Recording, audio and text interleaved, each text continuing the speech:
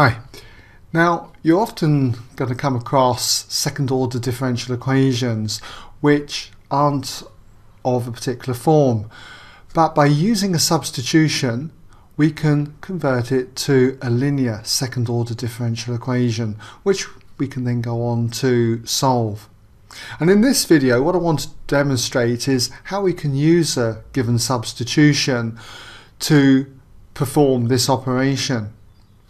So for this question we've got to take the substitution x equals root t, change this differential equation into this one here. And so what we do is we start then with our substitution, in this case x equals root t, which I'm going to change to t to the power half.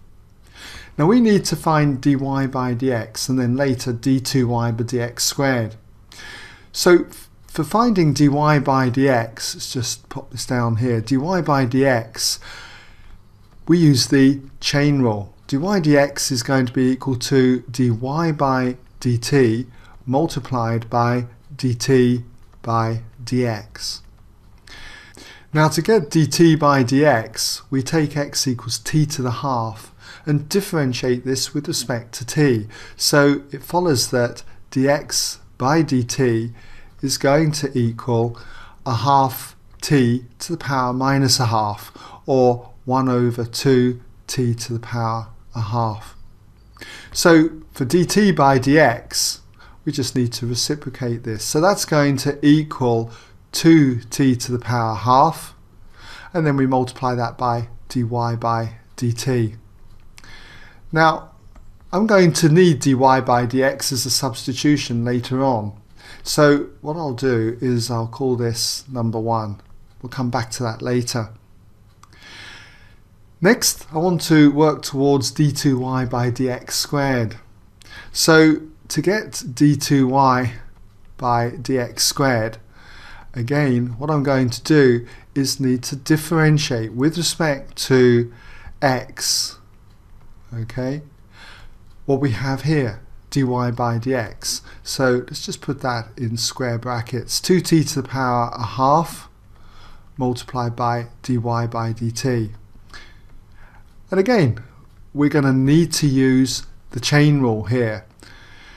To differentiate this with respect to x, we get round it by just saying we're going to differentiate it with respect to t. Okay, let's just put this in again, 2t to the power half dy by dt. But we're differentiating it with respect to t, and now we need to just multiply this by dt by dx. So the chain rule again, and you're going to find you're going to need to use the chain rule quite a lot in questions like this. Okay, so to differentiate 2t to the half dy by dt with respect to t, we're going to need to use the product rule. So I'll take the first part here, 2t to the power half, and if we differentiate dy by dt with respect to t, that's going to be d2y by dt squared. And then, still using the product rule here, I take the 2t to the power half, I'm going to differentiate this now, so half times 2, that's just the 1, and then you've got t to the power minus a half. And we multiply this by dy by dt, so just put that there. Okay? And all of this is being multiplied now by dt by dx. So what is dt by dx? Well, we've got dx dt, so dt by dx is just the reciprocal of this, 2t to the power a half. Okay? Now I'm going to expand this bracket, so if we multiply through, we've got, well, just recap and say that this is d2y by dx squared, but if we expand the bracket, 2t to the half then times the first term here is going to equal 4t times d2y by dt squared. And now if we multiply 2t to the half by this term here, what we get is plus 2 dy by dt. So now what we need to do, let's just call this 2.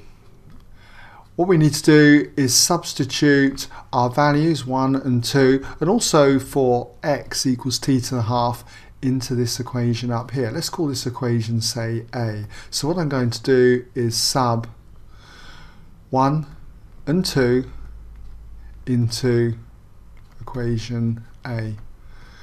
And what does that give us?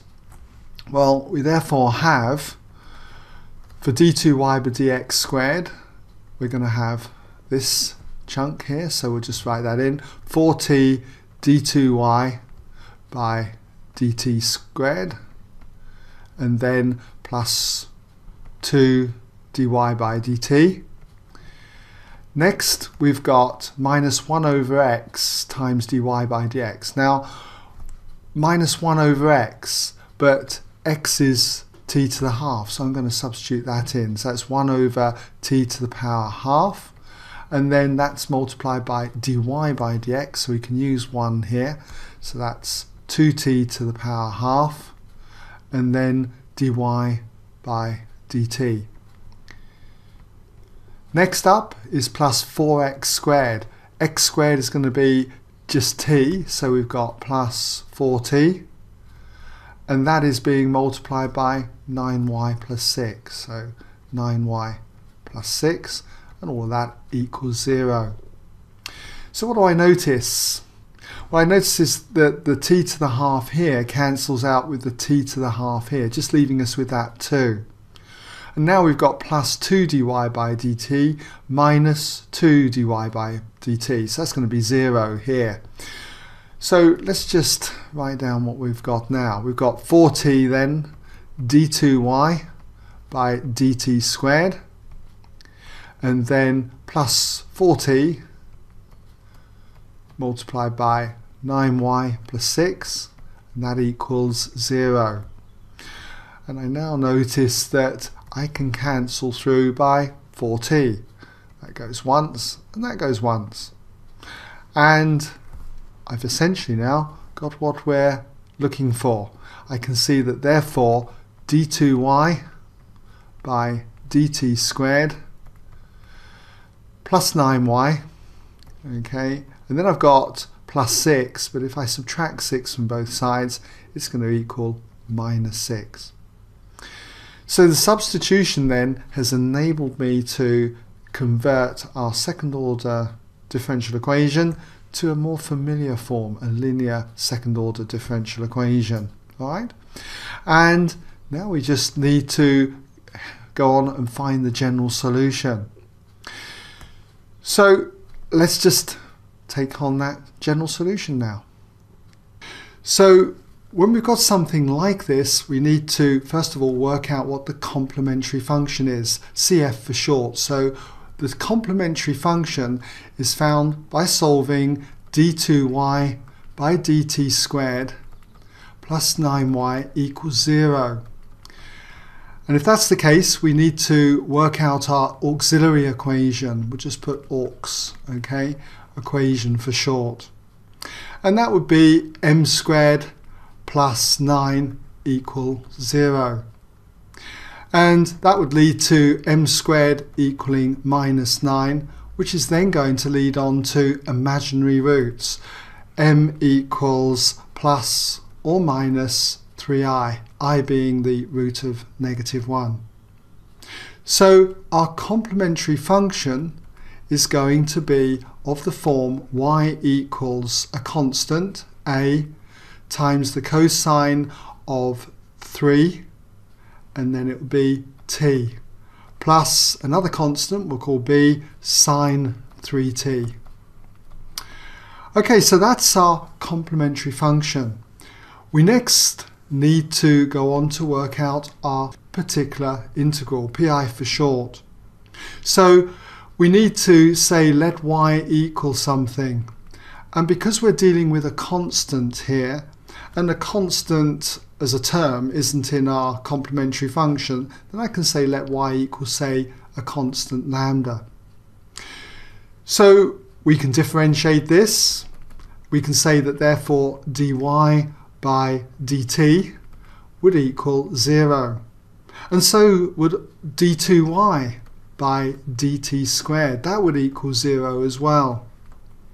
So if I take this equation here, our original equation, let's just call it 1, okay, and we substitute these values into 1, okay, substitute into 1, then what we've got is, well, this is 0, and then we've got 9 lambda equals minus 6, so 9 lambda equals minus 6. And from this, it follows that lambda must be equal to minus 6 over 9, or minus 2/3. And we can substitute this back in to get our general solution. Our general solution will be the complementary function, this one here, a cos 3t plus b sine 3t, and to this we add the particular integral. We add negative 2/3, so that's in fact going to be minus 2/3. Now we must remember that we introduced this substitution, x equals root t, so we're not allowed to have any t's in our final answer. But t is equal to x squared. Let's just put this in here, but t equals x squared. So therefore what we've got as the general solution is y equals a cos 3x squared plus b sine 3x squared, and then minus 2/3. Okay, so I hope that's given you an idea then how we can use our substitution, and once we've got our equation that we're familiar with, we can then solve it in the usual way. Alright?